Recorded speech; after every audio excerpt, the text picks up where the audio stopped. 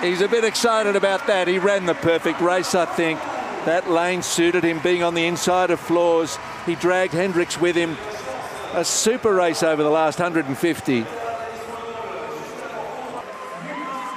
Leaper just out of the medals and gets the hug from his wife, Tara Davis-Woodhall. What a pair they make. She did the coup de baton.